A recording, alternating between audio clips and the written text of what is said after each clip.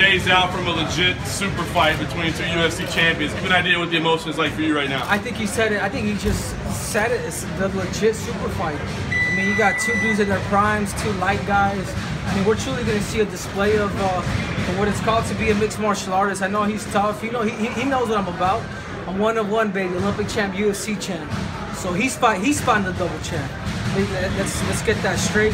I'm out here not just, you know, for the victory for myself and to add to my legacy, but also for all the 125 pounds that are looking to someday become a world champion in the UFC. This is much bigger than me. You think he makes the weight?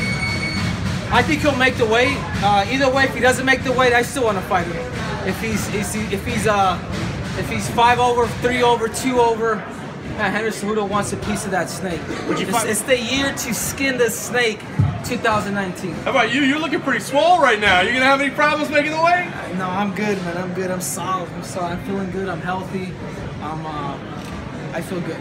It's always a struggle, obviously, but it's not. We're gonna make weight. We're gonna recover like a champ. What does that mean to you? I mean, it seems like you're accepting the burden of the flyweight division on your back. I mean, is that adding pressure, difficulty, thinking that the future may really lie in your hands? Why not? I always tell people all the time, if you're gonna throw the Hail Mary to somebody, throw it to me. I've gone through adversity before, whether I was, you know, 31st at the Olympics, winning gold, youngest in history at that time. Whether it's beating Demetrius Johnson, the fighter one underdog, and being probably the greatest of all time, to, you know, surviving the California fires. I mean, I'm on it, man. If there's anybody that you guys should never count out, let it be known, he's right here, the messenger. Henry, do you think you, as a champion, are being disrespected with the potential exit of the flyweight division? I don't see it like that. I see there's a resolution. That's the way I see. I see there's a resolution. I think, you know, this is the new Henry. If you guys notice my persona, it's all changed because I care about this division. I care about what what it has to offer for the future of our weight class. Not just me, but everybody and their mama, literally. Have you been promised a shot at his bantamweight title if you win? Once I beat him, we'll talk to Uncle Dana, because I feel like once I beat TJ Dillashaw, he's like, the champ can't defend his title unless he fights the other champ that beat him. So that's going to be a negotiations talk with the UFC. And at the end of the day, guys, I'm a prize fighter. I'm looking to get paid whether I fight at 25 or 35. Could you skip a step and fight for his 35-pound title if he misses weight this weekend? Why not? I like that idea too. Why not? Why not? Right? Just continue to keep adding to my legacy. What you got, Captain? Come over here. This man cannot be quiet.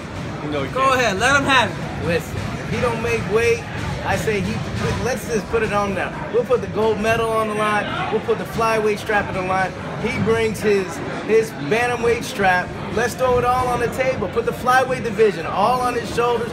This guy loves these moments. He can overcome this adversity, no problem. Let's put it all on the line. Everything. Come Saturday, January 19th. Put the flyweight division, the gold medal, the bantamweight, and the flyweight strap. Put it all on the line. We're going to take him out. He ain't coming down to this weight class and think he's going to kill the flyweight division. These guys, these flyweights ain't dying. They're multiplying. How does it get done? Where do you guys hold the advantage, Coach? Everywhere. Wrestling, striking, jiu-jitsu, you name it. He's gonna take him into deep waters. Final question, Henry.